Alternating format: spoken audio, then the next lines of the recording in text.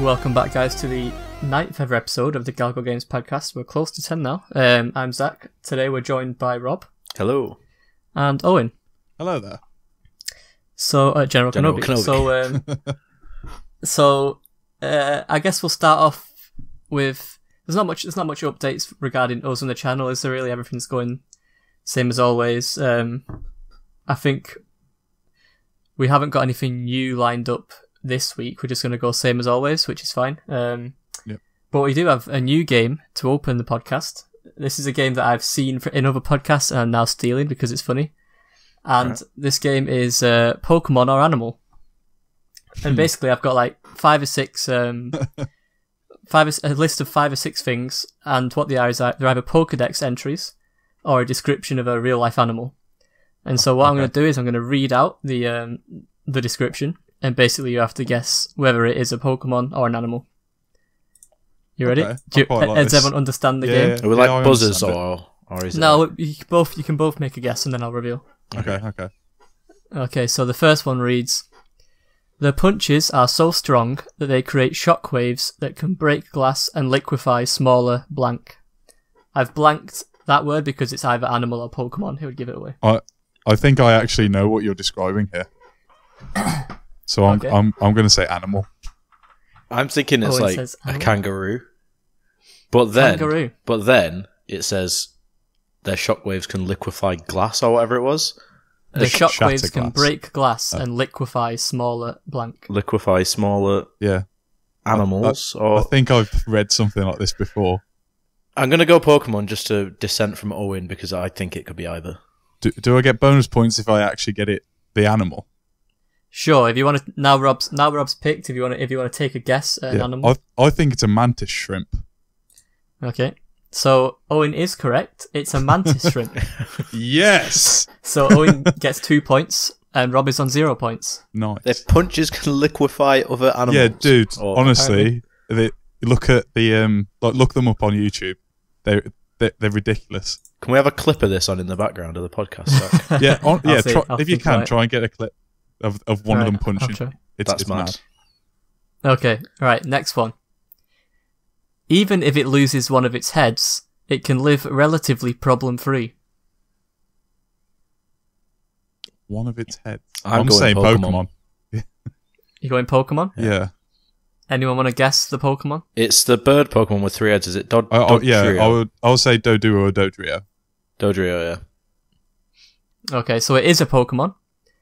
So you both get 1 point. Unfortunately, you were incorrect with the actual species of Pokemon. It's Vanillux, the ice cream Pokemon. Oh my, really? Why would that be its description? Are its heads like different scoops of ice cream? Yeah. Yes, that's stupid Pokemon. Is that from X and Y or Black and White? Oh, it's one of those. It's black and white. Yeah, of course it's Black and White. Of course it's. So that puts Owen on 3 points, Rob on 1 point. We've got 4 left. Its stomach's digestive juices can dissolve any kind of poison. It's got to be Pokemon. This is an animal. It's an animal, and I know which one it is, I think, but I've forgotten it. It's like a platypus or something. Platypus? Yeah. Okay. So some weird animal like that. Are you locking that in, Rob? I'm not locking it in based on what you said. Platypus, but I can't think of the other one, so yeah, I'll go with that. If I'm going to guess at the species, I'd say like a Toxicroak. It's a Pokemon. Okay. So it is a Pokemon. But not Toxicroak. So there's 1 point for Owen. It's actually a Snorlax. What? Yep. I did not Snorlax expect can that. apparently digest any kind of poison. Any chance that you have what generation Pokedex entry that's from? I do not. Oh, okay. I could get that later on, but not right now. Worries. Yeah. Yeah, so that puts Owen on 4 points. Yeah. Rob still behind on 1 point, I believe. Mm-hmm. That's true. You can still claw it back, Rob. Yeah. I can get 6 points. Its bite ignites the flesh of its victims. The wounds often lead to fever. That's gotta be some kind of spider in real life. I think it's a real animal, and I want to guess it's a Komodo dragon. Interesting. I think it's a daddy longlegs because daddy longlegs don't have teeth. Daddy longlegs. Yeah. They do, but they're not sharp enough to pierce human skin. Yeah, okay, yeah. But they're not sharp enough to pierce any kind of skin. I'm assuming if they do, though, they can. They've got like the strongest. They've got the strongest like venom known in the universe, or something like that. But they just can't use it. I reckon they can use it on some things. So did you both guess animal? Yeah. Okay, so it is an animal. Nice. You were incorrect with the type of animal. It's actually a fire ant. Ah. Yep. Okay. It can ignite the flesh of its victim. I assume when they say ignite, it means just like heat it up. Make not it actually very hot. Yeah, not actually set fire. it on fire. Yeah. That'd be sick though. Alright, so that might put Owen out of reach of Rob at this point. Owen used to get nothing wrong, and I need to get 2 both, bonus. Yeah, 2 bonus. Okay. This next one. It is so dense, while it's running, it forgets why it started running in the first place. I'm guessing Pokemon, and I've got a decent idea which one it could be. Okay. It's a Taurus. That's what I think as well. The Taurus. A Taurus, okay. Is that locked in from both of you? Yeah. Yeah. Okay, so it is a Pokemon, not a Taurus. Okay. Now, in the spirit of the game, because it's... Let's just say if Rob gets this Pokemon in the next guess, let's give him one more guess, Owen. Okay. Then he can get 3 points for this, which should, I think, allow him to tie up next. Yeah. I'll allow it. So Rob, you have one more guess on the Pokemon that this could be. You're only allowing it because I can only remember Pokemon from Gen 1. Well, that wasn't it's actually... so dense, while on a run, it forgets why it started running in the first place. Dense as in big or stupid? Stupid. It sounds like stupid if it forgot why it started to run. Snorlax. Not Snorlax, the pink thing, I forgot what it's called. Slow bro. So, do you really think Slowbro runs? Well, I think it's also stupid. It's a psychic type, so I'm pretty sure it's not that stupid. It's definitely stupid. Are you locking in Slowbro? I'm locking in Slowbro. Okay, and that's the game then, because it's not Slowbro, it's Rhydon.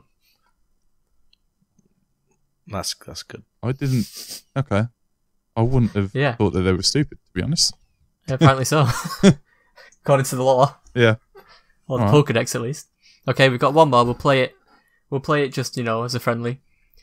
This one says, the bill is also equipped with sensory receptors that can detect electrical signals, which allows it to hone in on prey. I'm going back to platypus. It's an animal. This is the platypus. Okay. Yeah, I would say animal as well. Have you got a specific guess on animal? The first thing I was thinking was platypus, but it feels like I'm just stealing what Rob's saying.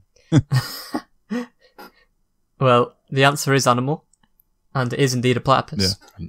I knew one of them was going to be a platypus. I did not know that they could detect electrical signals with the bill. They could do a bunch of weird stuff. Yeah, they're strange creature. They're like aliens. Yeah. Well, there we go. Interesting game. The first ever winner of Pokemon or Animal is Owen. Congratulations. Woo! Maybe I think this should be a recurring thing every now and again. Yeah, I quite like it. It's a fun segment. All right, so we'll move on to some more actual important stuff now. We'll start with some news, and the first thing that I want to talk about is some rumors that the Master Chief Collection is coming out on PC. So basically, this came from Reddit. Some guy posted, I'll buy the first 343 employee that comments on this pizza if Master Chief Collection for PC gets announced during the special announcement this month. And then basically a 343 employee commented on Reddit saying, what kind of pizza are we talking about? As in, like he's teasing it. Yeah. And then he did also tweet out a pizza emoji. So this, to me, with this blurred out image that was also tweeted, pretty much confirms that it's coming to PC, right? I'm looking at the image and then the subsequent D code, and that's absolutely... Is Halo 3 in part of the Master Chief Collection? Yes, why wouldn't it be? Yeah, it is. I just didn't know. I thought it was 1 and 2 remastered. No, I hope so. All of them. I hope so, because I'll never be on the podcast again and I'll just be playing Halo 3 multiplayer. They are great games. I love every Halo game I've played. Did they come with the multiplayer, the Master Chief Collection ones? I'm sure it did. I'm pretty sure it did. I hope so. If we can play Halo 3 multiplayer on PC, then that is the end of anything. Yep. I would immediately buy it. Do you think this will sell a lot? Yes. I hope so. I don't know though. I think it will. Yeah. There's a huge audience for it, right? But you would think that a lot of people would already have it on Xbox if they were that bothered. Yeah, well, Halo 3's never been on anything but Xbox. 1 and 2 have. And 4, people weren't that interested in when it came out, I feel. Or at least after it came out anyway. But with 3 coming to something other than Xbox, people will go mad for it. Yeah. If it's something that we're excited about, there's got to be other people that feel the same way. But man, I hope we can get Halo 3 back. Some dual wield needle Zoin. Fuck off. Imagine if they actually added language. it in. That'd be incredible.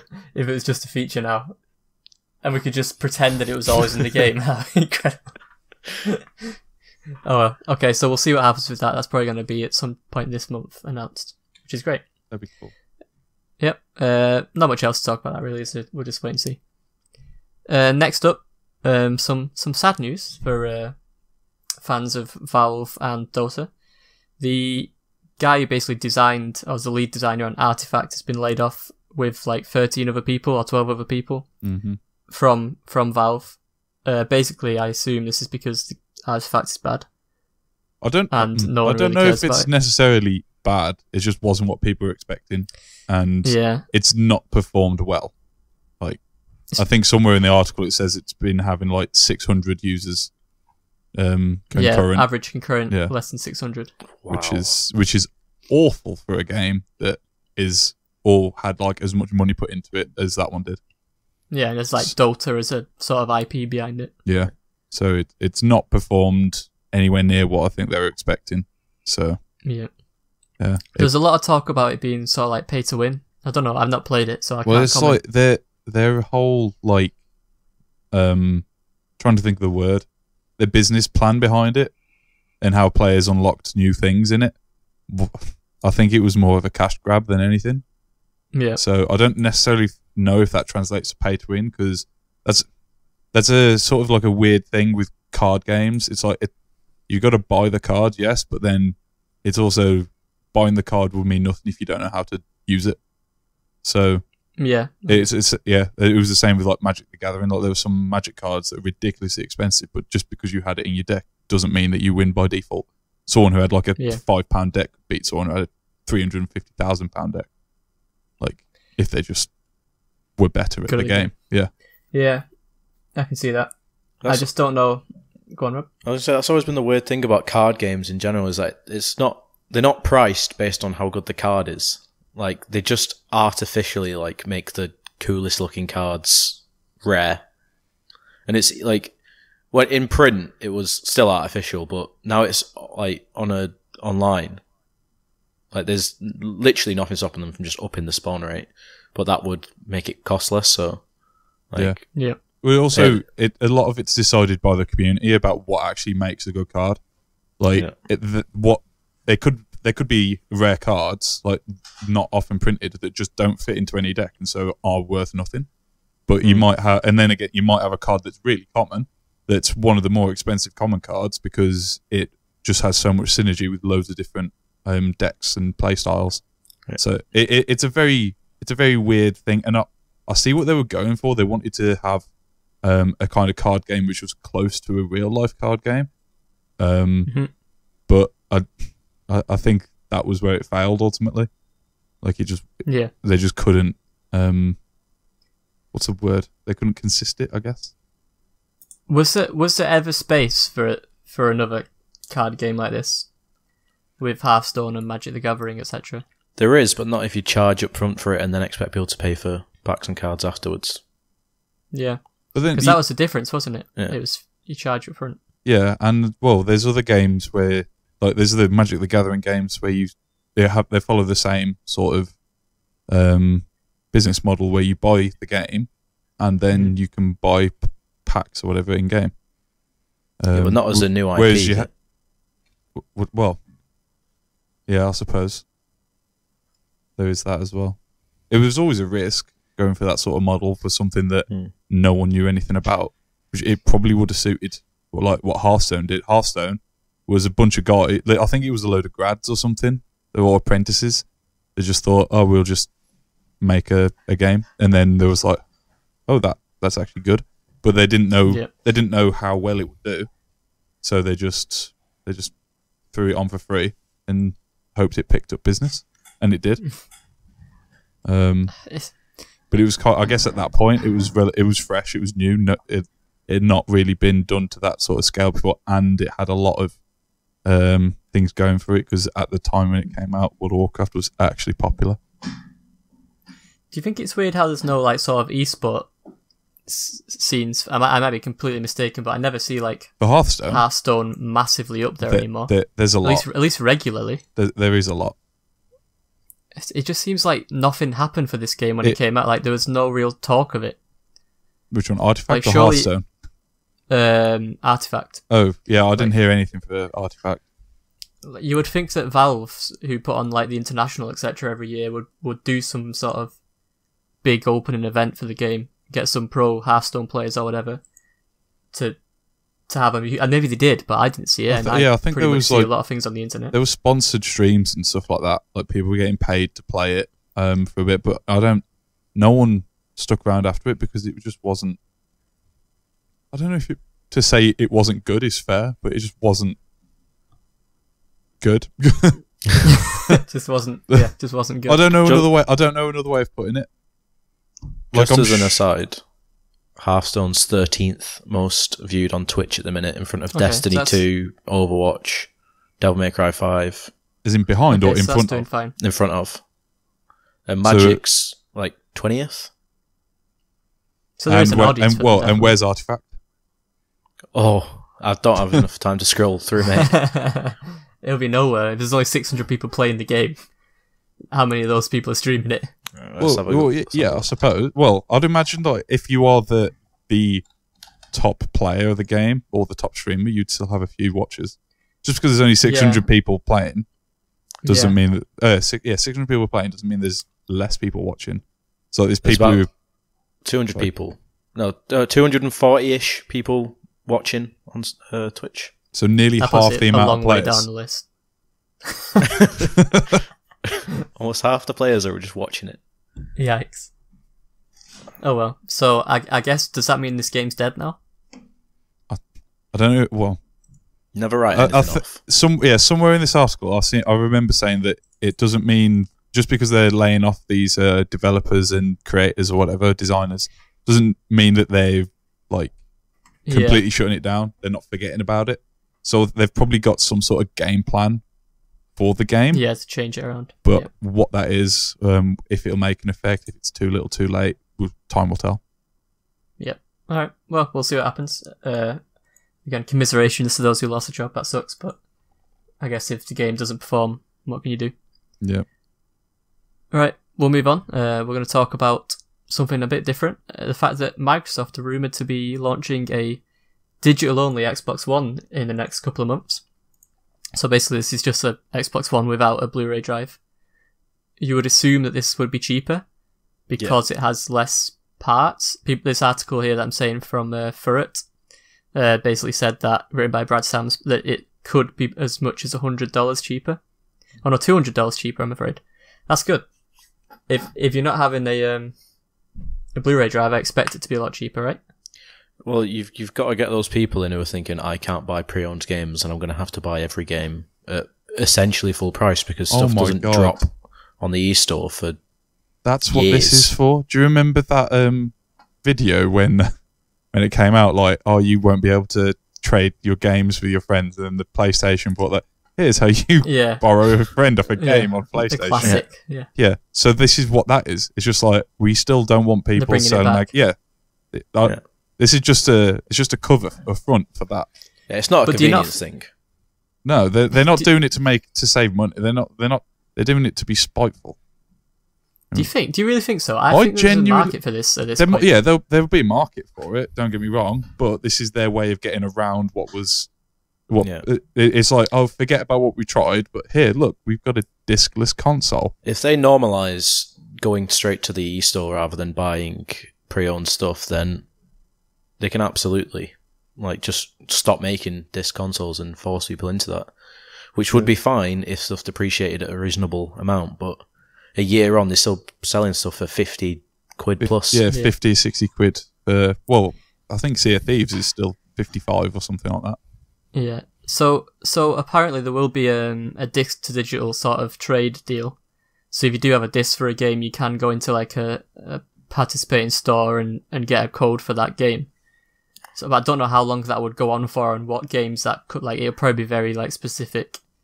I don't think 2 years later you could pick up a pre-owned copy of Skyrim for £2 and then go and get a disc code for it. How are they going to do that? Also, another really bad thing about this is the hard drive space that is going to be needed in this is going to be huge. Otherwise, you're going to have to be constantly deleting, re-downloading. It's probably going to be at least 1 terabyte, right? Well, 1 terabyte, that's what? I don't know, 10 games? This Gears of War level, it's about 8. Well, yeah, Gears of War's 160. And Sea of Thieves, Sea of Thieves actually got a lot smaller recently, didn't it? It went from 80 to 25. Yeah. I'm going to assume that they're going to let you put your own disk drive hardware in, how Sony does. Disk drive or hard drive? Hard drive, sorry. Hard drive, yeah. Oh, yeah, probably. But then that's if you want more space, go buy your own. Buy it. Yeah. They'll probably offer an external one like they did with the 360. Do you remember with the 360 when they offered the external HD DVD player? Yeah. Oh, yeah, I remember that as well. Classic. But yeah, I mean, this is all in the sort of rumours that the Scarlet, the next gen Xbox console, they've not decided yet basically whether it will or will not have a disc drive. I think the correct way is to maybe offer both. Yeah, you've got to I don't know, obviously for price, I don't know how manufacturing and whatever, but if you could offer one version that costs more with a disc drive and one that was cheaper without, that's how I would do it if I was in a dream world. Because you're looking to get as much market share in people having discless consoles so you can control the market of resales. Or not resales, but just buying older games. Yeah, because I pretty much only buy digitally now, obviously on PC and mostly on PlayStation. Yeah. I just buy digitally just 'cause it's easier. Yeah. I'm happy to pay £10 extra just to be available at midnight, and two, I don't need to go and get it. If I'm buying something new, I always go digital. But if it's an old game, I'll just get it on Amazon because it'll be way cheaper.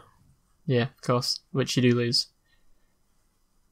Unless, like you said, unless it becomes like Steam used to be, where you get huge sales all the time. In which case, then, sure, go right ahead. Yeah, I mean, I wouldn't even mind if they didn't do huge sales and just dropped it by, a certain amount, depending on how many people are still buying it. But it's just, especially on the PlayStation, I can't say it's the same for Microsoft, but there's some games on there that have been on for ages that I can't imagine anyone buying that are still ridiculously, priced. And I'm I wouldn't pay 30 quid for this on Steam. I'm not going to do it on PlayStation just because I have to. We'll see. I mean, this is apparently getting announced very soon, so we'll know. Yeah, I like it for the the Xbox Game Pass thing. It's pretty good for that because then you don't. Oh yeah, you just pay monthly subscription and you just get your games and stuff like that. That would be great. Yeah, so great if that was bundled in for a few months or a year or whatever. That could be it. I'll see that actually being a thing. It's you get 1 month trial or something like that. Well, these days it's probably getting games, don't you, on that? Yeah, I remember when Xbox Live, you used to get a 1 month trial when you made an account, and then they moved it down to 14 days, then 7 days, and 3 days. Yeah.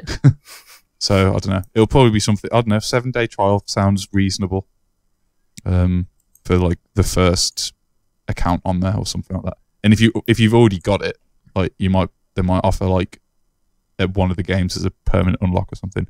That would be cool. Yeah. And if they announce it, I can see no one hating that.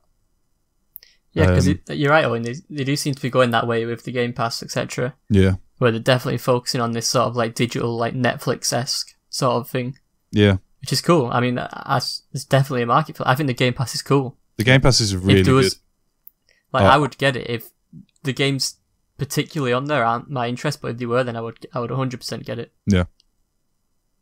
I'm a big fan of it. I've been making some use of it, and Rob, we do need to finish Gears of War at some point. Yeah. I'll schedule something in my diary. What, you want me to schedule something in your diary, or?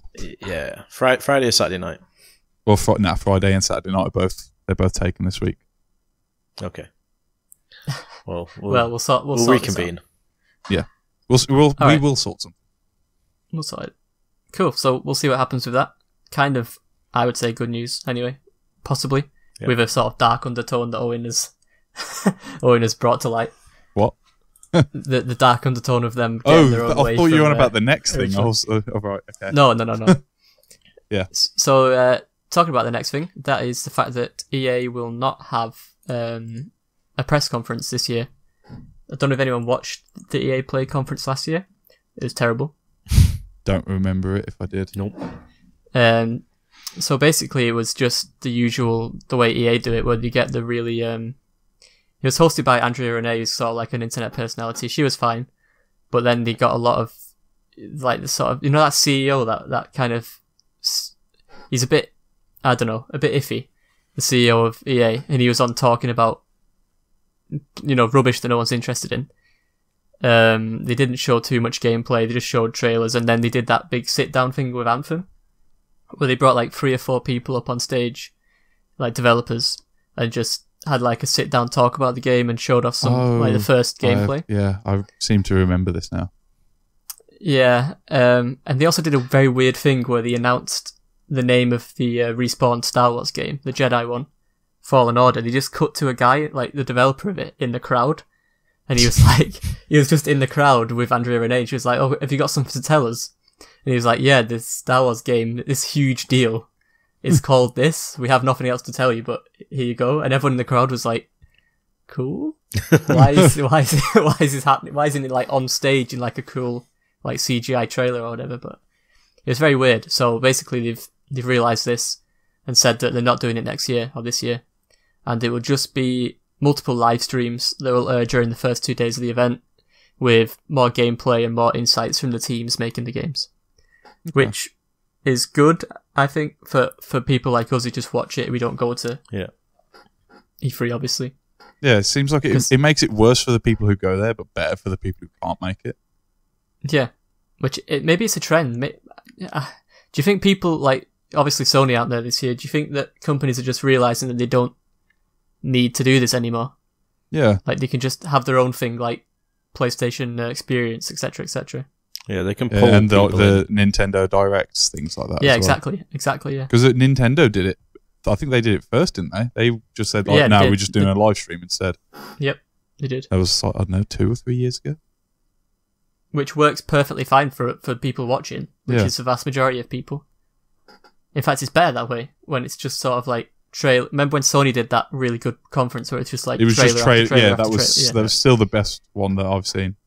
Yeah, and that was a conference, wasn't it? But it wasn't really a conference. Yeah, exactly. Yeah, no one came out and talked for 10 minutes about boring stuff that no one's interested in. Yeah, it was just showed off just trailers. That was sick. Yeah, which is we were all in your room, weren't we, for that one? I think. Yeah, we all watched it. It was an absolute hype moment. Got an incredible curry. Yeah. Can't remember where from. We did. Red Chili Grill. Shout out if you want to sponsor us, Red Chili Grill. How do you remember that? For sponsor. I'm the only person in a receiving range of any swag, but if you want to send me a few bags of Vindaloos, by all means, ruin my life. just bags of Vindaloos. Bags of Vindaloo. But yeah, I think this is good news for EA, right? Everyone always chits on EA, but this is a good step, right? Yeah, I think so. I'm not against it. I do quite like conferences, but I think this is, like, over the past few years there has been a certain decline in quality of them. So I think it's nice to see that people are taking a step back and be like taking a slightly different route, seeing it's working for other companies and following after them. So yeah, I do like the conferences, but I like them for the trailers. Yeah, they took away from the games in them, really, and made it about, like, the business in a way. Yeah, but I do like the crowd reactions, though. Like, that's the part as well, which I guess you lose with this sort of thing. Mm. But I mean, I guess good good stuff. I mean, eventually, I reckon in like 2 years, no one will be A3. Yeah, it'll just be all online. Yeah, pretty much. I think so. You don't need unless you needed press passes, don't you, to get there normally? Or not anymore. You used to. Oh right. Okay. Yeah, but you can't get into like the conferences without like being a press member or whatever. Yeah. But you can now go to the show as a person. Only you could go to like the show floors and stuff, but not the actual conferences. Yeah. But the show floor always happened like a couple of days after the conferences, didn't it? Correct. Yeah. Correct. I think it'll be telling if Sony are back next year. Like, are they just taking a year off because they've got nothing to show and they're planning the PS5 launch and they'll be back next year. If they skip next year again, I think that is when you know that E3 is pretty much on the way down. Cool. Let's talk about a game that is obviously not going to go away anytime soon. This is Apex Legends, which we seem to talk about every week. This time it's a big game. It is. This time, basically Season 1, the Battle Pass is rumoured to be launching today or this week, at least, with a new legend, sorry. Yep. Octane. So, I don't have too much to talk about this. I mean, it costs 950 Apex coins, if that means anything to you. I've not played the game, so I don't know how much that's good, because a tenner is like... No, like 1,000 is like a certain amount, and everyone was kicking off because they priced them at 1,200, meaning that you'd have to buy two, which people were really mad at. So the fact that it's just under that is it's a lot nicer. Yeah. Although it's still not on it, which means people will have 50 left over, and that won't be enough to buy anything, so they'll have to buy stuff. So it's just the same thing. No. So what you do is, this is Season 1, yeah? So come Season 10, you'd have saved up 500. Or you get a free, and you can, or you can buy seasons. something with that in 20 seasons, or like 18. You or get so. a free battle pass. Yeah, you know what? Not scummy at all. £200 in the game. It's the Subway sandwich way of doing it. Spend £100. Here's a free sandwich. But yeah, the 50 leftovers. You can't do anything with it, but yeah, you can save up over time if you are an avid fan of the game. Yeah. That's still better than forcing people to buy basically a whole nother lot that they didn't necessarily want. Yeah. Do we think that this game is the new big boy, or is Fortnite still the gonna hold on? Fortnite is 4 times its viewership on Twitch still. Yeah. Yeah, I don't think Fortnite's going anywhere, but this game, people seem to like it. I don't know if it was just a hype at the time. I think it's still pretty solid. I think it's dropped a little bit, obviously, but it's still pretty solid, and this season pass will pick it back up now. Yeah, it's not the Fortnite killer that people were saying it was when it first came onto the scene, though. But it's definitely pulling people away from it. It is, but it doesn't seem that way. Like, Fortnite is still far and ahead, the biggest thing on Twitch. It's just you don't hear about it as much anymore. Yeah, but you got to remember they appeal to slightly different audiences. Like, I feel that Apex is a more mature audience, whereas Fortnite is just a way bigger audience. Like, anyone can pick up and play it. Whereas people with Apex, they feel it's a bit more mature. It's a bit harder, I'd say, if you exclude the whole building thing. Yeah. There's more skill. There's more skill involved in actually needing to kill someone, and the looting. Like, all the guns feel slightly different. It's first person as well, so people who don't like first persons aren't going to play it. So yeah, Apex was built on the idea that there was some people too stingy to buy Black Ops for Blackout, but they would spend lots of money on microtransactions if they got a free game. I feel. Did you? I was going to say, did you read that from somewhere, or is that your opinion? That's my opinion. Right. It's just they're like, oh, we've got this game that everyone really wants, but they're like, I don't want to pay £40 for it. If we release a free version with like a tenner worth of microtransactions, they'll get hooked and spend way more. Let's do that. That's pretty much the model for the game industry in general. I was going to say, yeah, that sounds pretty standard. It's basically just Overwatch, isn't it? But in Battle Royale form.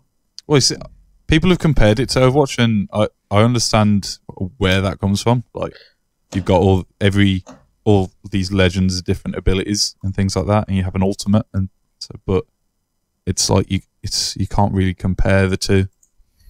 Obviously not in like a you can't have a direct comparison gameplay. at least, but there's the hero sort of thing is new to the battle royale genre, I believe. I think unless Blackout did that.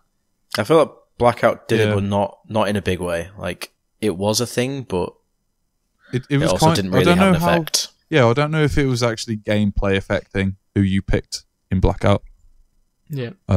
It's just like build.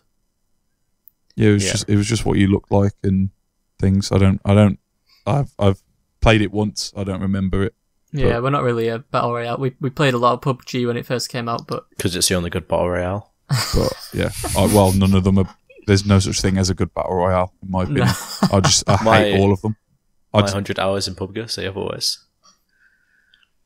We had a good time with PUBG, but it gets old. Yeah, no, it really does. After so many hours. There was a single moment in PUBG where I got a double kill and was over the moon, and that was it. That's all I got. Definitely not for everyone. I think the people who get that drive from those moments and they really get it, they're the ones who stick with battle royales, because it's one of the few sort of genres that can really get you so up from a game, from situations like that. I think it's because you put so much into it. Whereas like Call of Duty, you die, you just go back. There's no squeaky bum time in Call of Duty. Squeaky bum time. You've got more to lose, I guess, in a battle royale game. Well, it feels like that in PUBG. It's not so bad in Fortnite because you can queue up again very quickly. Yeah. But in PUBG, if you lose, you're waiting for the game to load and render everything for 2 minutes. That's another thing about Apex. Actually, it's performed really well on most people's systems, it's very well made. Whereas opposed to PUBG and even I think like H1C1 and things like that. Oh yeah. So none of them ran like dog shit. Even I think there was the Armour Battle Royale, which I think was that also was pretty which was which was one of the OG ones. But again, it's just a lot of the games just didn't run well. Whereas now it's become a thing. I think a lot of people liked the Call of Duty one because it was a high quality, performed pretty well. Correct, yeah. So to see this one come like Fortnite as well, it ran well, but it's not difficult to make a game run well in Unreal. It wasn't like Fortnite was never like a AAA experience. No, I remember looking at Fortnite when it was when it first got announced as the sort of like zombie tower defense game. Yeah. I was proper hyped for that, and then no one I knew wanted to get it. It's still there. I know it's still there, but no one plays it, and that's what I looked forward to. And then, everyone just it released this battle royale mode, and everyone went crazy for it. Yeah. So and then the rest is history. Yeah. The world changed. Definitely literally. did. War has changed. No, come on. I'm sure that's the start to something, isn't it? Yeah. So, war never changes. No, war has changed. It's Metal Gear Solid. I was going to say, one of them. I knew something said it. Right. Okay. We'll move on. We're going to talk about briefly what's out this week. If Connor was here, he could talk more about One Piece World Seeker, which I'm sure none of us here have anything to say about. I saw a trailer for it and it looked okay. But I don't know. Is it an open world? I think he was open world about that. The world, it looked alright. It was very sort of like you had lots of abilities and stuff, and there was like skill trees or something like that. It looked interesting. I don't know. Well, do we ask the question as if it's an RPG?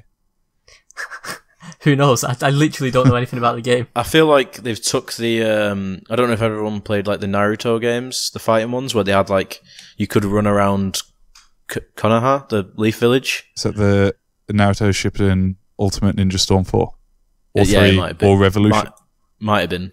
Not sure. Didn't play them. But I feel like they took that sort of gameplay and they made it into a world. And that's what everyone's been asking for every anime game since the start of time, and they've just never done it. They're doing it with Dragon Ball now as well, aren't they? Yeah. That RPG. Well, they did it with Dragon Ball and Game Boy Advance. Legacy of Goku. It was incredible. The best Dragon Ball game there is. There are no good Dragon Ball games. I don't think I've ever played a Dragon Ball game. Get an emulator, boys. So, Dissidia PC Free Edition is also out today, apparently. Does anyone want to talk about this? You caught my attention with free.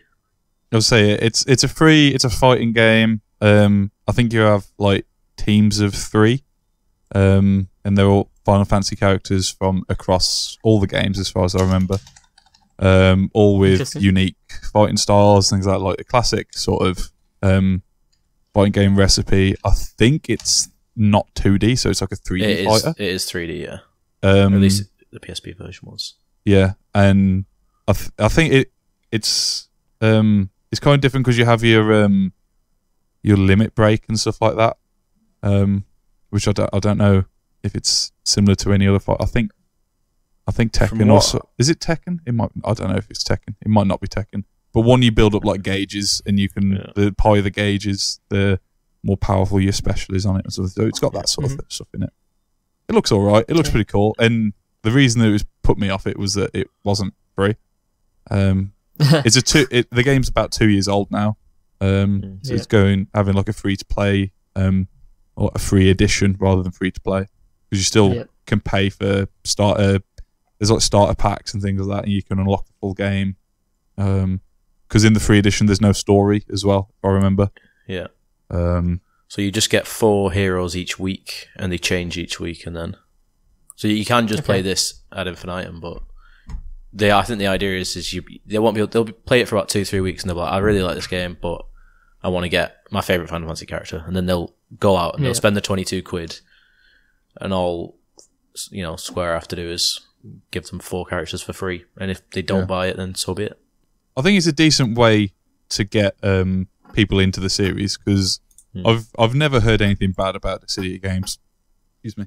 Like everyone who plays them enjoys them. They might not be the best games, but everyone seems to enjoy them that I've spoken to about them.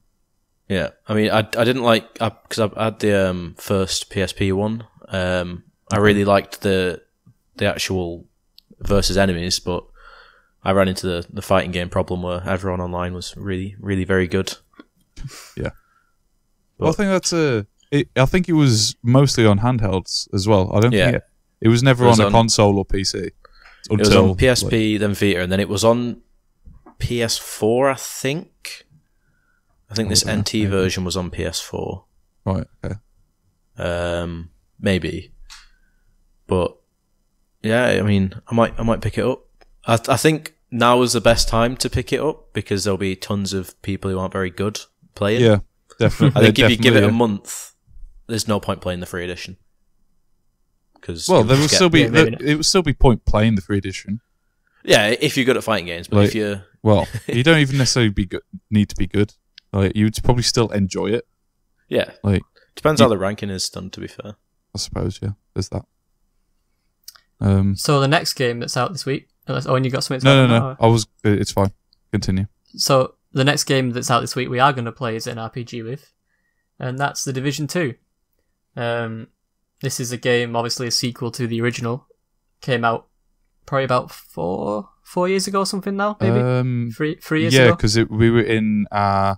second year of university. Yeah, second / year third. Of official, yeah. Yeah, we were in year 2. Year 2? Yeah, 2 of 3. So, yeah, about 3 years ago. The first game was good. It was... I think it's one of those that it got a lot better as it went on. Sort of evolved, as a lot of Ubisoft games do, like For Honor, etc. Get better over time, and I've heard really good things about this one. That basically, instead of how Destiny 2 jumped from Destiny 1 was full of content, and then Destiny 2 lost it all again. Yeah, I've heard that Division 2 is not like that. That it carries on with the amount of content that they had at the end of Division's life cycle, which is good news. I've heard just nothing but this game is better than Division in every level. It's improved on what people wanted to. Do the mirrors reflect light in real time? I'm not sure. That's going to be my first experience. I would think at this point, 2019, RTX 2080. You'd think in 2016 it would do it. Well, it's not even that the mirror didn't reflect light. It just didn't work. The mirror just didn't work. It reflected... Yeah. It sort of... It basically copied the camera. Yeah. It just... So instead of looking in a mirror and looking at your face, you were looking at the back of your head. It's like, what?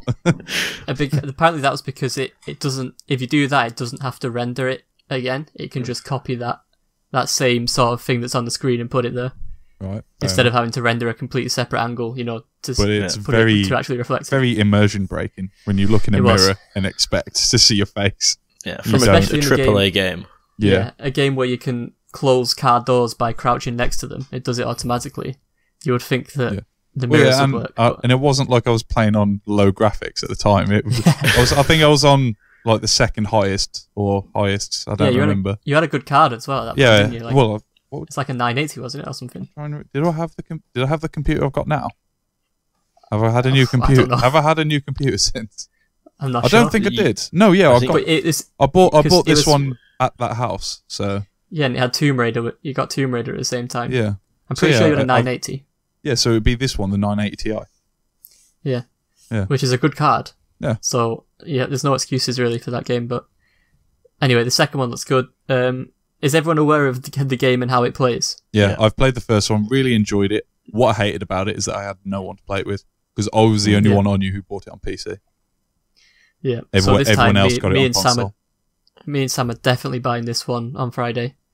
Good. We'll see if we can get one more person on board. Well, I want it, but I'm not. I'm out. I've got a meal on Friday, so I'll be back a little bit later. Oof, that's all right. We can just catch up. Okay. Is it an RPG in the Ed laws? No. Wait. You've got your own. You can create your own character. Correct. Can you talk to NPCs and change stories? I don't think. I don't know about change stories, but you can like in the first one at least. If there's like NPCs that were asking you for stuff like I don't know, a bit of chocolate or something, and you could choose. Could you refuse them? You could choose not to give them and just walk off. Interesting. Okay. So there is some choice there. I feel like a lot of the NPCs will immediately open fire though, and you can't, roll a 20 and get that natural charisma critical and talk them into your side. So I'm going to say it's not an RPG. It's not an RPG because you can't critical roll on charisma. Yeah. And you can't destroy the world because it's already destroyed. So, it'll be interesting to. Is it direct? I never finished the first one, so I don't. I believe it's just a direct sequel. You play as a completely new character. You don't play as like the agent you were in the last one. Yeah, because I remember there was. What I'm trying to remember about the first one is there was like a virus on the notes, wasn't there, on the money, and that was like, I don't know, hurting people or something, killing people. Yeah. And then there was like the quarantine zones, and then at some point there was the agents went in first, and you were like the second lot of agents to go in, weren't you? And some of the first ones went rogue, which is what the whole Dark Zone thing, and where you could go rogue was about, which was pretty cool. The Dark Zone is super cool. I like the Dark Zone. It was scary, but I liked it. That is the best part about that game. Rob, are you aware of what the Dark Zone is? Yeah, it's basically the wilderness from RuneScape. But yes, is it? Yeah. That's a really good way of putting it. Yeah. So it's just super cool, isn't it, that you can sort of go around and you can team up with people, sort of. Yeah. You can just like come across people and help, but they could turn on you at any point. Yeah, I didn't play much, but the thing is, they had to leave your party first, didn't they? Like if you were grouped up, you couldn't. Friendly fire was off, but you could dip and then shoot them. But you could just meet randoms and not team up, but walk around together, right? Yeah. And in which case, that was when it got really ropey. The bit that wasn't super fair about that was if you were a rogue, you appeared on the map for everyone to see, and it was hard. And anyone who killed you didn't get tagged as being a rogue. Yeah. So you basically just had. So it was like a skull on your head, like basically RuneScape Wilderness, because that's the same with if you attack someone with a skull, I think they've changed it now. But if you attack someone with a skull, you didn't get skulled. Yeah, I hope it's more about. I hope there's obviously the reason for doing it is that you can get the loot from the people that you kill, but I hope it's more balanced this time. Maybe it even is in Division 1 at this point. I just not played it. Yeah, maybe. But when we initially played it, but yeah, I'm really excited for this one. As long as we have at least 3 people, I think we'll have a good time. I'm hoping that the end game grind feels actually worth it, because at the start of Division 1, the upgrades that you got were so minor and far between. It was really difficult to enjoy the grind. So I'm hoping that changes a bit in this one, where the grind stays relevant for a decent amount of time. That you do see small continual upgrades rather than just one big one that you never upgrade again. Yeah, yeah. That's the problem with most of these sort of games, though, isn't it? Yeah. Like the end game and looting and stuff. Yeah. Like Anthem, I believe once you've completed like the story, there's not really much to do end game wise. Yeah. But I'm hearing the opposite for this, so hopefully it's good. Okay. I'm looking forward to it. Yep. So that's out next week or this week. Let's talk about what we've been playing this week. Rob, we'll start with you, and we'll start with a game called For the King. Yep. So this is a game that my other friend, I have those, asked me. Yeah, I know, it's mad. I've got at least one. So my friend Michael asked me to play, and I had no idea what it was. He just described it as a hex-based RPG, sort of like a tabletop game, and it is. That's what it is. So it plays a bit like Heroes of Might and Magic. I don't know if you played that, but you've got like a little hex-based map. You randomly sort of spawn as a character, and then it's turn-based combat, and you just sort of do a player versus enemy campaign in a sort of RPG world. Played it for about 3 hours. It's pretty good. The graphics, the art style is like really, really nice. It's low poly, but it looks not cute, but I don't know. It's bright and colourful, and it's fun. If you like real RPGs, it's not one of them because, as far as I'm aware, you can't roll charisma at the start of a fight. Sometimes you do have to fight people. Okay. But I think I got it for £2 on G2A. Pretty good. Definitely get my money's worth. Should consider it if you got £2 lying around and you got nothing to do. And Monster Hunter World is another game that we've both played a little bit of. Yeah. You played more than me recently. Great game. Incredible game. Very good game. We played it originally on PlayStation, but we've all got it again recently on PC. Mm-hmm. And this game is just great, isn't it? It's just really fun. I think exactly. One of the main things they did going from like the PSP versions to the PC and PS4 version was it's still grindy, but really it's only grindy if you want it to be. In a sense. I agree. You can play the majority of the game without grinding and just get the cool armor, and as long as you're good enough, it's not it's not a problem. But the grind's still there for people who want to get at one of every weapon or. Yeah, I'm that sort of person. Yeah, I've like to get like the water effect, like the different effects per weapon and stuff like that. I think that's cool. Yeah, I mean that's still incredibly grindy. I think I feel like it's almost rigged so that you always get like that on like that one item that's really annoying to get early on, and you get at least one of them, so you can make at least one weapon. But if you want to make a second one, then it's a bit more grindy. Yeah, I can see that. Mm-hmm. But it's really fun. It's incredible how they've got like how many different like sort of combat styles with the different weapons in the game, and it all works, and it's all fun. Apart from like I've never played the guy like the bagpipes. Yeah. Well, but the bagpipes is really, really useful if you in a group, because you can buff everyone around him and you can still fight. I think a lot of the earlier like games weapons are a bit dull. Like the sword and shield, I don't think they ever got an upgrade. And I've not used it since the first game, so maybe it's really good. But like that and the original lance, it's a bit terrible. The Switch Axe is the best weapon.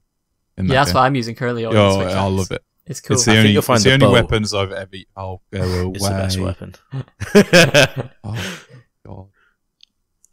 Oh God! Don't start. What weapons are you?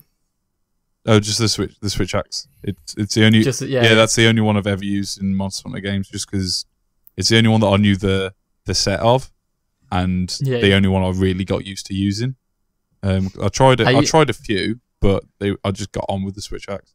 And then I do like it. When it was on PlayStation, I was playing it with Connor, and we found out that I can do like an upswing with it. And if he's in front of me, it does a friendly knock up, and he can then mount the monster. We need to try that later, Rob. Actually, well, I've been using the insect glaive, so it's a bit useless for me because that's what Connor was using at the time. Oh, was it? Yeah. Well, then, yeah, maybe to be fair, it's probably easier with the insect glaive, because if you get knocked in the air, you can then do an evade or a dash attack with the insect glaive. Yeah, I completely forgot about that one.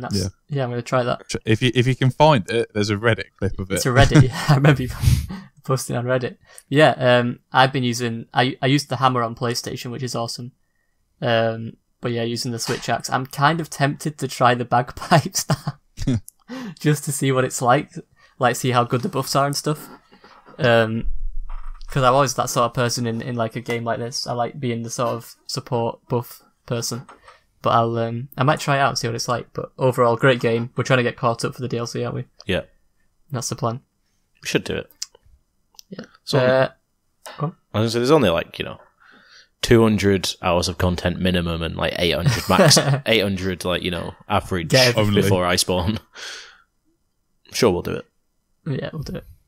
So, Owen, we've got Forza Horizon 4 down here. Yep. Is this a Game Pass? It is a Game Pass.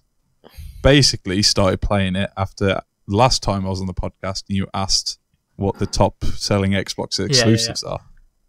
And I had already played Forza Horizon 3 and just hadn't yet played 4. And then, obviously, me and Rob had got the Game Pass, I'd got it for Sea of Thieves and then Gears of War, and it was there, available. So I thought, you know what, I'll give it a go. And I've reached the end game in it now, and there's daily missions, and it has that's cool. weekly. It does the dynamic seasons, so every week the season rotates to the next season. Yeah, that's awesome. And I've just been really enjoying it. Slowly getting my levels up. I'm trying to play more online than offline now. Ended up I was playing on.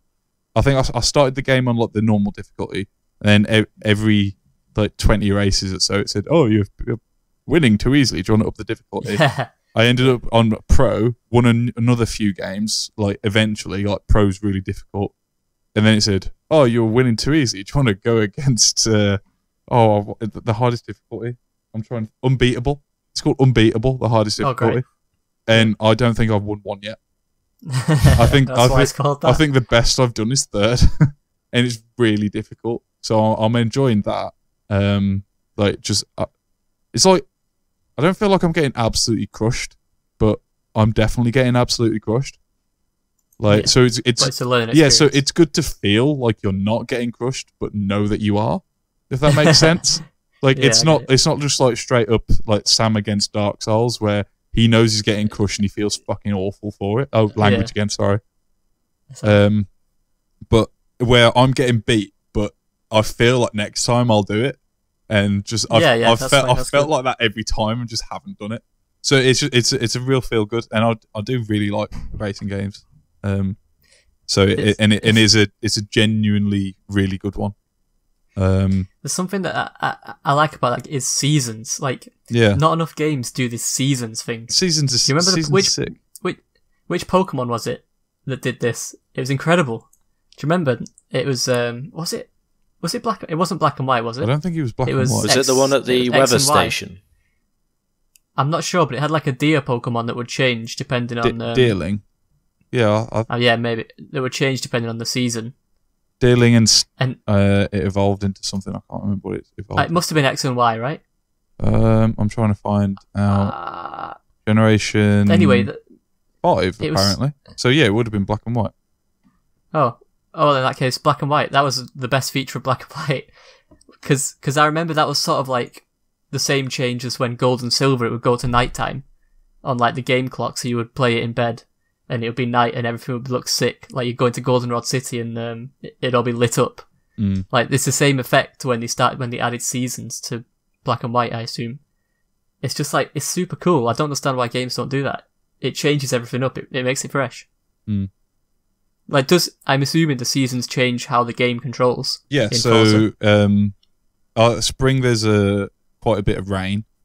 In summer, it's mostly dry, so it's pretty all right.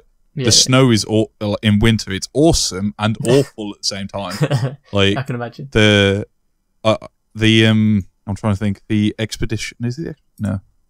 Oh, yeah, I think it's the expedition races, which are the off-roady kind of trails. where you do it in like massive trucks or 4x4s and things like that. Like they're sick. They're my favourite kind. And then autumn. I think autumn's basically similar to summer, where not much really happens, but it just everything looks completely different. Like the sun, the sun and the light in the game is awesome. Like I think it's just graphics wise, the game is so pretty. But yeah, like I say, the main difference is like the rain making it really difficult. Oh, and in the winter, like the lakes go all solid as well. And some of them, there's like some islands in the middle of I think there's one island in the middle of the big lake, which you can only get to in the winter because you just drive across the ice. So it's cool. It's a racing game, but it's stuff like that in it, which is awesome. Well, it's open world as well, so it's like Burnout Paradise, where there's like billboards and stuff to smash and things like that. A lot of different things to do. So.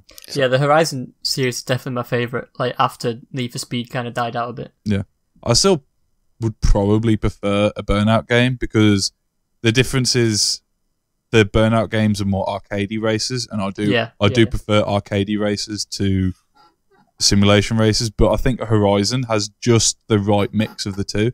It's like it is arcadey, but it like the cars handle incredibly well. In terms of realism, like you can't just plow around a corner at 60 miles an hour. Like you've got to actually use your brakes, which I'm sure Rob found out when he started playing. No, you don't have to use your brakes. You just got to like not drive as fast. I learned it. I don't ever use my brakes in those games. I just let go like earlier and then coast. That's not what you should be doing. Well, I'm not very good at them. I never said that. I just don't like to use the brakes. I ain't no bitch. So I've been playing Monster Hunter World, but I've also been playing Arkham Asylum.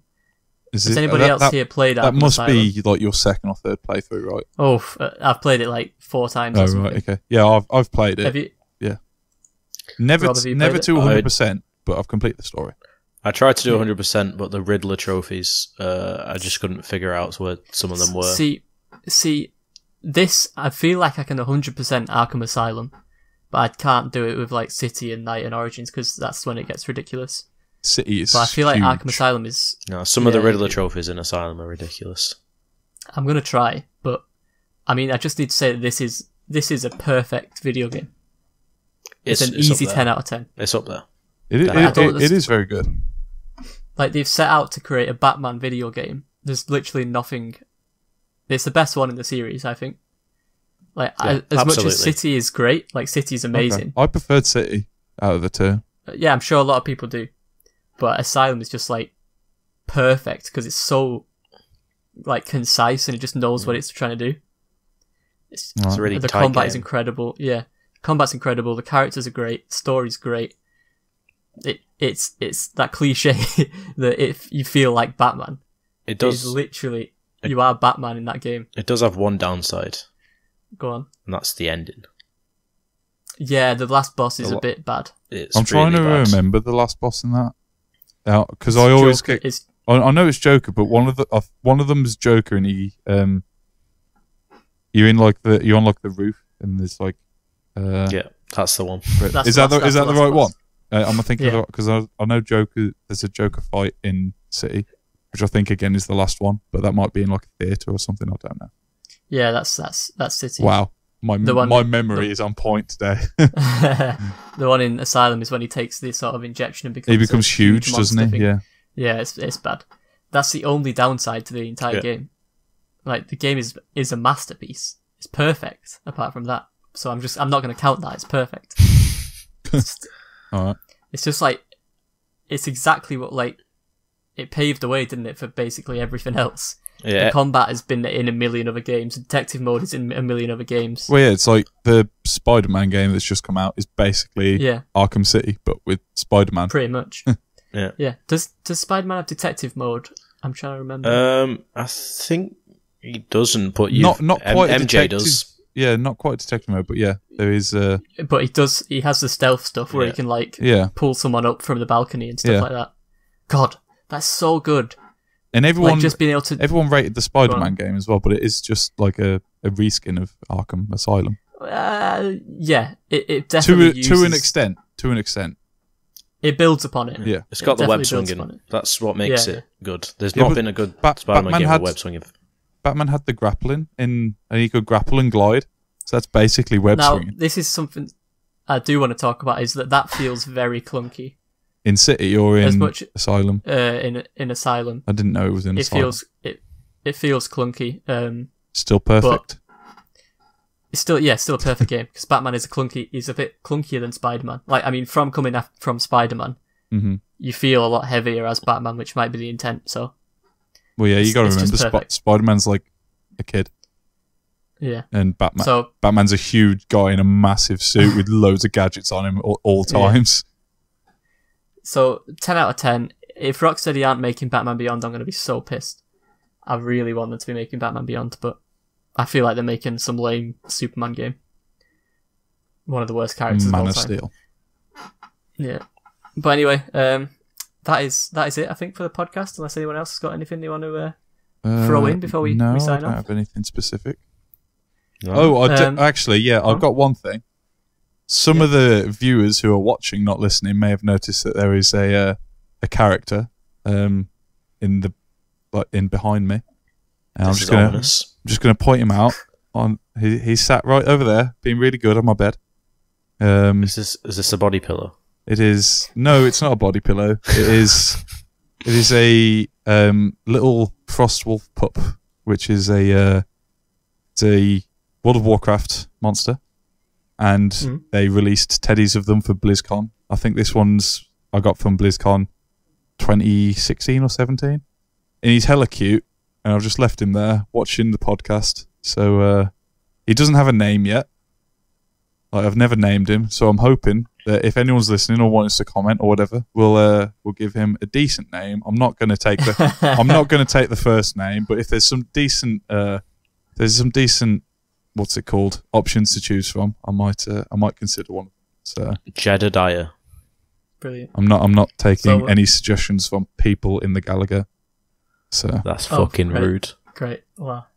or So unless it just happens to be what someone else thinks. Jedediah. okay, I see. Yeah, Jedediah. Yeah. So Owen, I guess sign off. Is there anything you want to plug? Not really, just the usual. My Twitter. Wait, what was it? It was Owen Says Z1, if I remember correctly. Correct, I believe. But yeah, that's about it. Make sure you watch the streams, guys. Come on, watch our streams. Yeah, twitch.tv/Galago Boys. Yep. Rob? Yeah, just my Twitter, which is TOGE Ness NESS. And You could have just. Yeah, he does this all the time. yeah, If you are a video watcher, it will be underneath his name. yeah. Underneath his webcam, sorry. And also watch the Division stream on Friday. I will be watching because The Division stream on Friday, that's a hot take. Is that an announcement? well, you said you're all getting on Friday. We usually stream. Yeah, on we don't. Do we not? If we have someone capable of streaming, You Sam play it. or Owen? I- One of yeah. you. we have bad internet. No, my upload's fine. My download's where I Okay, maybe Owen struggle. can stream it then. Because I've streamed in the past. It's just, it's just my download.